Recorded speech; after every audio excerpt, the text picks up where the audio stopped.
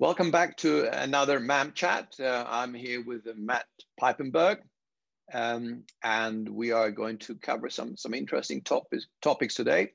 And you might remember that in a previous MAM Chat, we were talking about a potential blow up or melt up is probably a better word in stock markets, that we get this final hooray when markets totally disconnect even more with economic reality.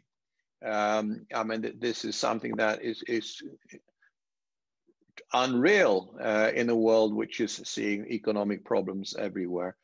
But nevertheless, that is one of the options or potentials that we will see in the stock market before this comes to an end. And Matt, who's been involved, he's been in Wall Street, he's been involved with hedge funds, run hedge funds. He has a lot of experience of these type of markets. So be interesting, Matt, to hear from you how you see all of this ending in this spectacular bonanza that we're seeing now in markets. But how do you expect it to end? Mm-hmm. I think it ends the way it began. I mean, the operative word is debt, and debt we all kind of understand at an abstract level or even kind of an intellectual level. But at a market level, at the ground level of looking at risk assets like stocks and bonds, there's absolutely no doubt that there's a direct correlation to a massive debt tailwind behind risk assets like stocks and bonds. And that's easy to see since 2008, when the Feds suppressed interest rates and then used printed money to buy sovereign bonds and now buy commercial mortgage-backed security bonds or even junk bonds. When the Fed is keeping the cost of debt low, you can have a massive tailwind and have otherwise overbought securities like bonds continue to rise. And as the prices rise, the yields go down and interest rates go down. And that allows stocks and companies on the stock markets to use cheap or basically free debt to buy back their own shares or to produce dividends or to roll over their balance sheet debt day after day, year after year. So that's a massive tailwind. And cheap debt, free debt, or an extraordinary debt can create a melt up. And it has effectively been a melt up since 2009. When you step back though, Egon, and look at debt beyond just risk assets and look at global debt. And I like to look at the global debt story and then look at the US markets as a bellwether. I'll pause and talk to you for a second just about the World Bank's recent report on global debt and global GDP. And I think it's really quite fascinating and telling.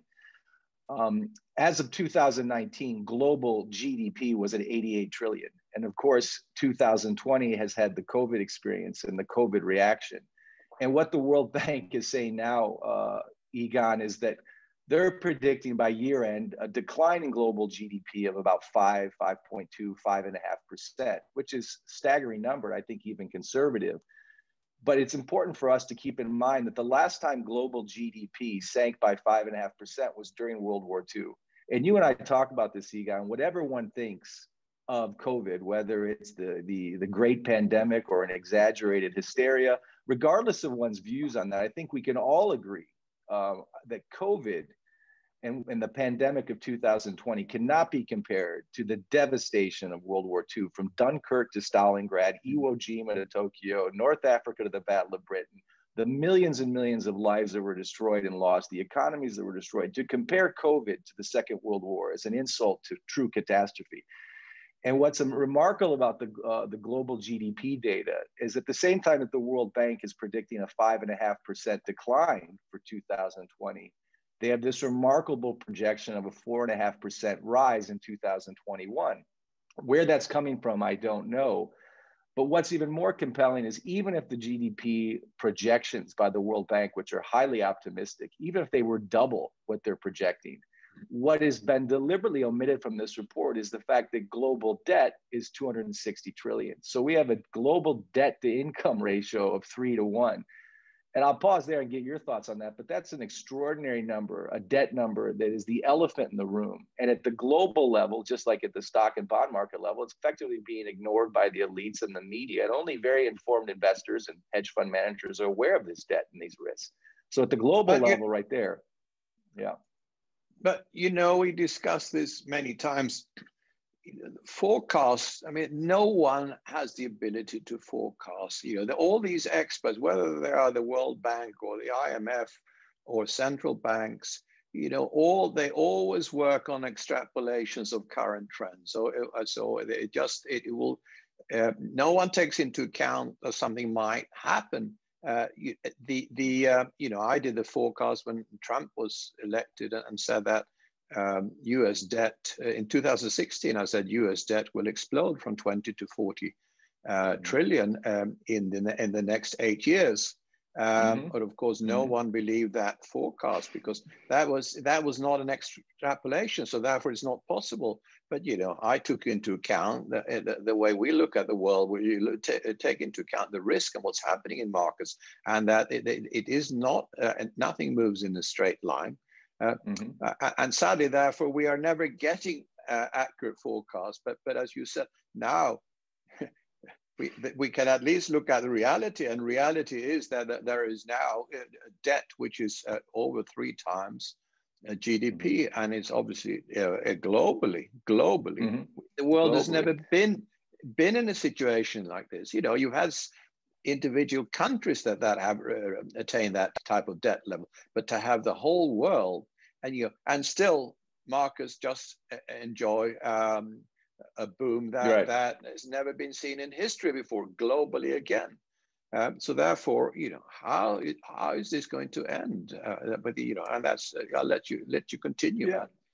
Yeah, I think that's an interesting point. You talk about these projections on even U.S. debt, and you were talking about your projections, which I think were very fair and reasonable. And in fact, even the Congressional Budget Office of the United States, which just came out with its report last week, would agree with you, Egon. Last year, they were predicting about 30 trillion in federal debt by 2030. In less than a year, that projection has now gone to 40 trillion debt in the U.S., federal public debt by 2030. So even the Congressional Budget Office can't ignore that. How it all ends, though, I think is obvious. We can all make projections about debt. It's clear that debt is the elephant in the room.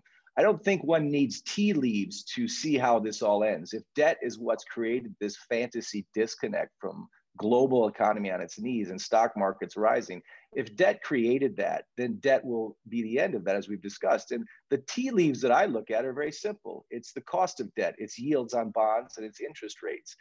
And we have been able, central banks around the world have been able to artificially repress those interest rates to the floor by printing money to monetize their own debt, to print their money, to buy bonds, keep yields and rates down, or to set interest rates negative or low or at zero. But that's an unsustainable policy.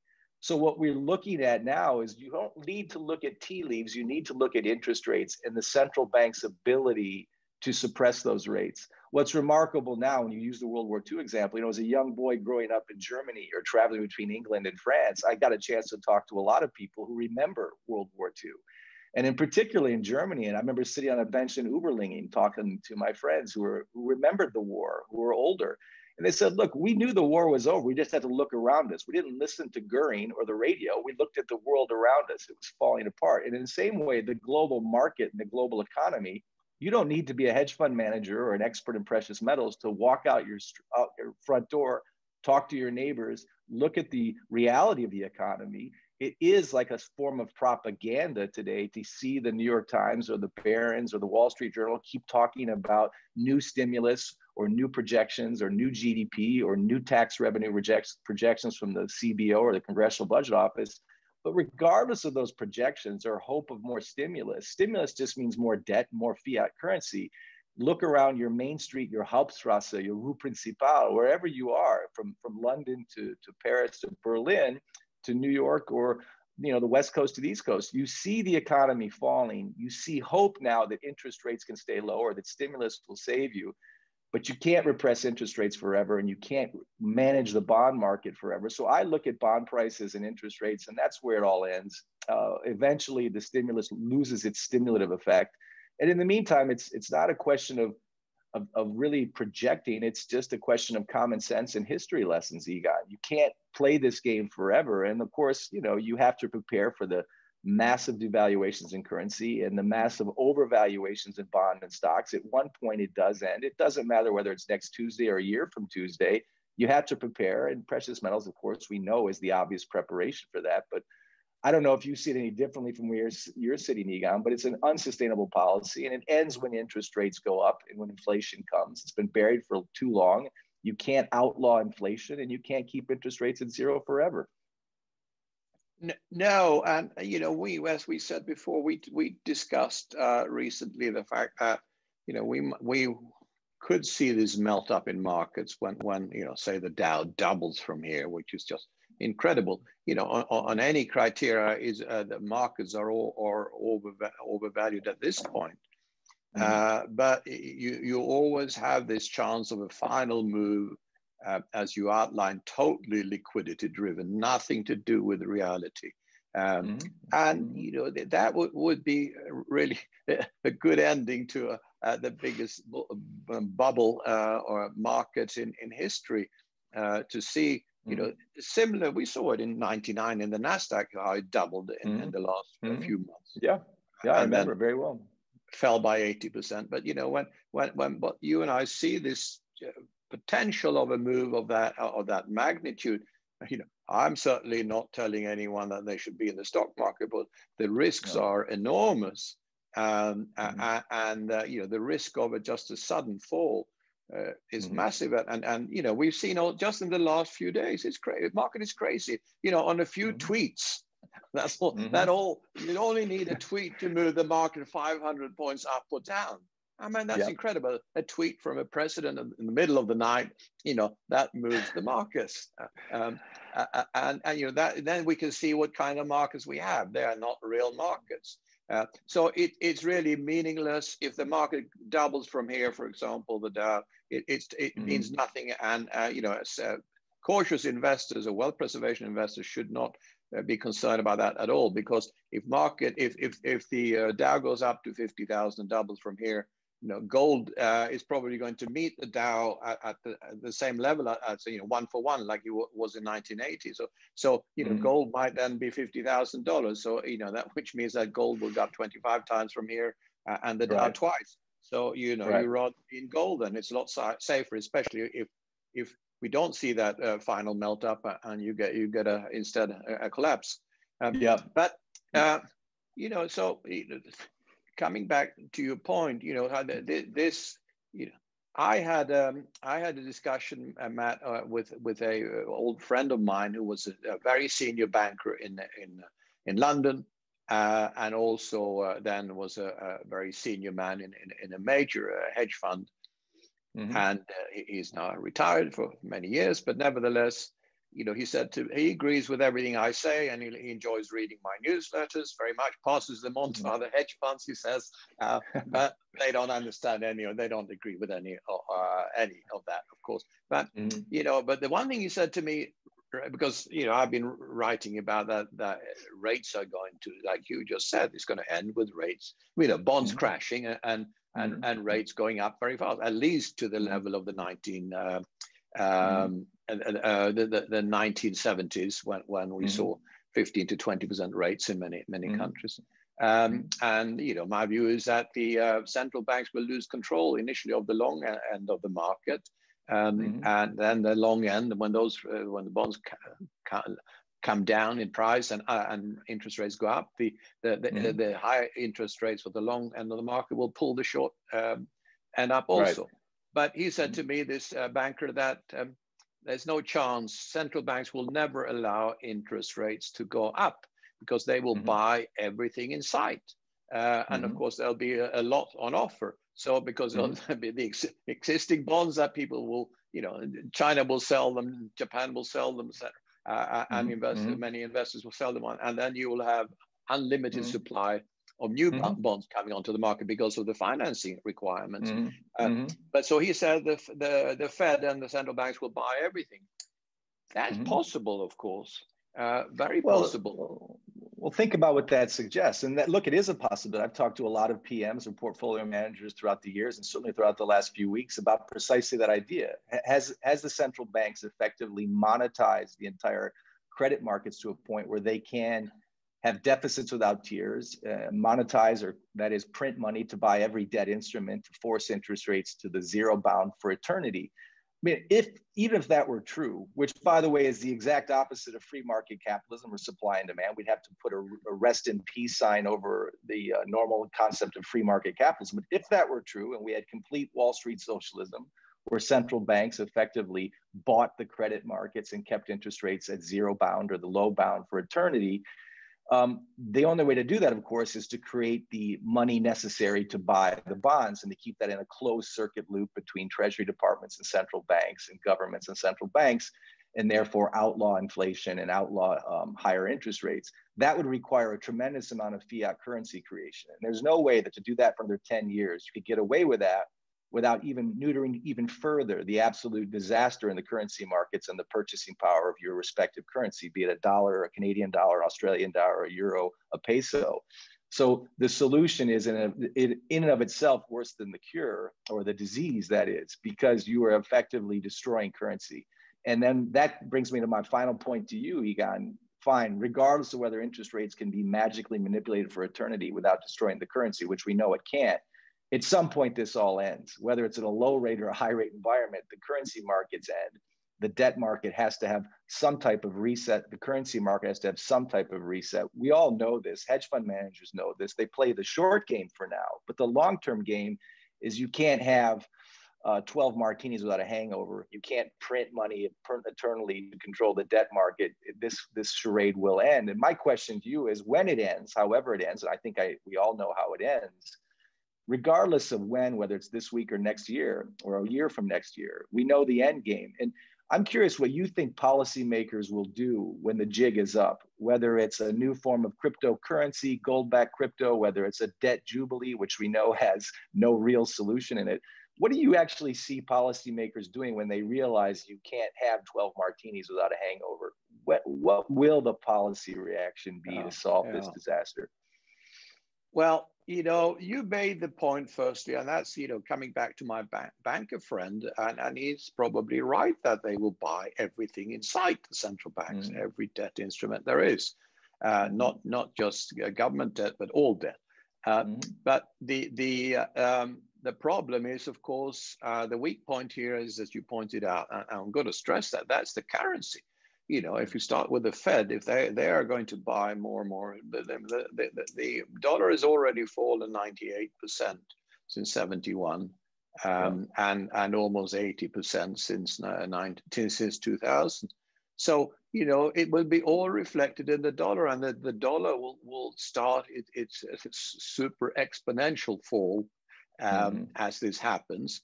And of course, therefore, the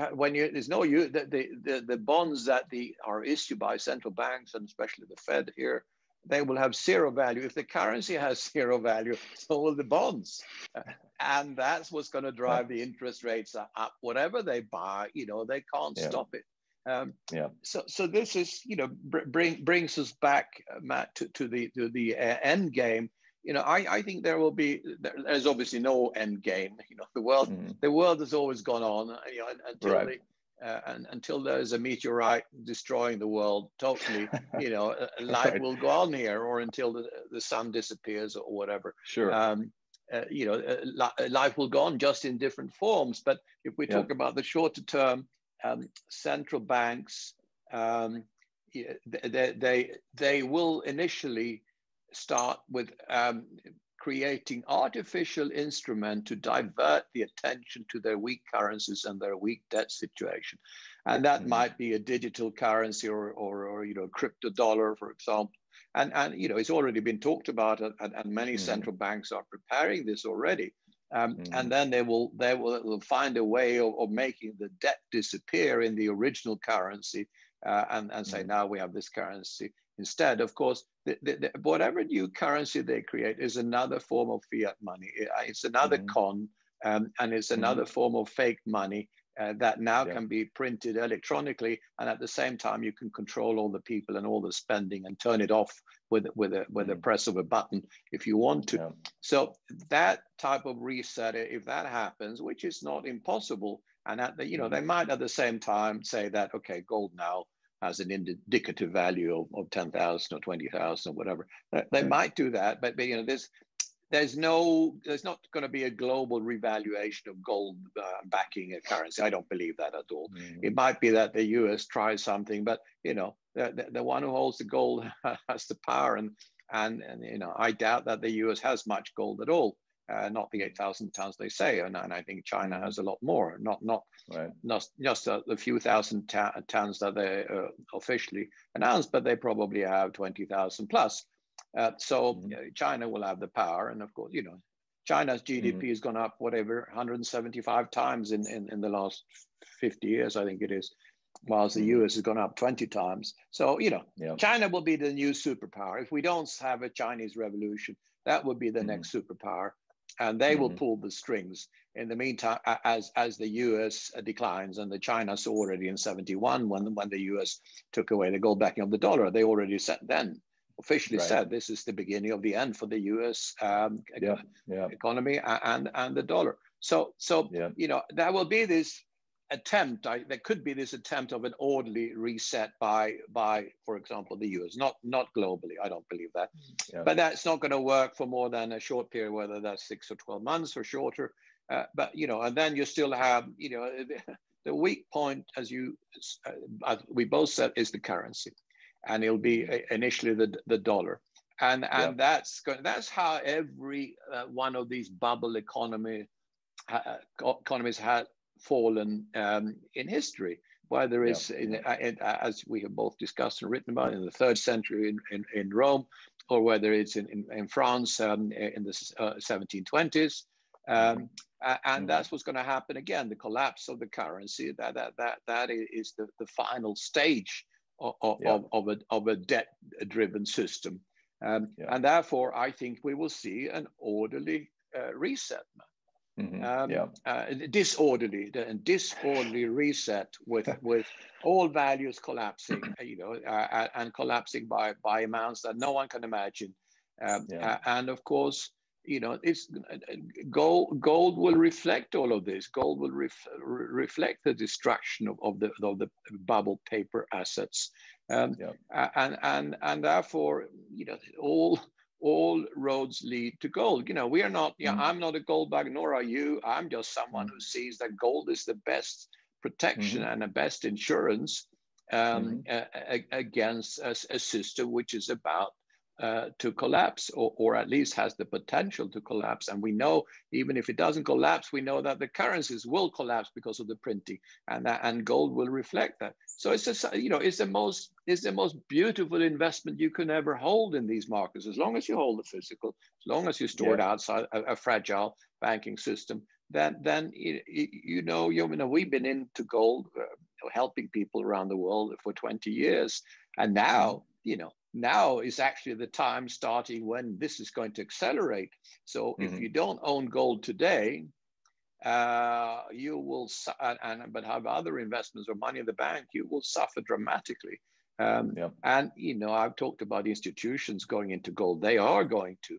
They're not going. They're starting already with Buffett and Ohio Police Pension Fund. And the market isn't big enough for them to go in with even with 0.5% of their assets, but what will happen is that the price of gold will revalue to 10 times today. That's the only way to satisfy our demand, because there's no more supply. So this is that. So the real moves, we've been in this for 20 years to see gold going up from 300 when we started to 2,000 today almost. But that's the real move is about to start now in the next few years. And again, it's not we're not talking about investment. We're talking about wealth preservation and insurance. It will be a good investment too, but that's secondary here. It's interesting though. It's very interesting. I know we had to jump, so we don't stay on too long. But it is interesting what you say. And even though I come from more of a background in risk assets and fancy strategies with stocks and bonds, the majority of the hedge funds that I've invested with, or even managed, or certainly talked to the portfolio managers, regardless of what we had on our balance sheet, so to speak, regardless of what we were trading long and short or arbitraging, when you sit down with someone for dinner and ask them where their own assets are, and this has been true for the last 8 to 10 years, many of us were buying physical gold, regardless of what the headline said about the trade.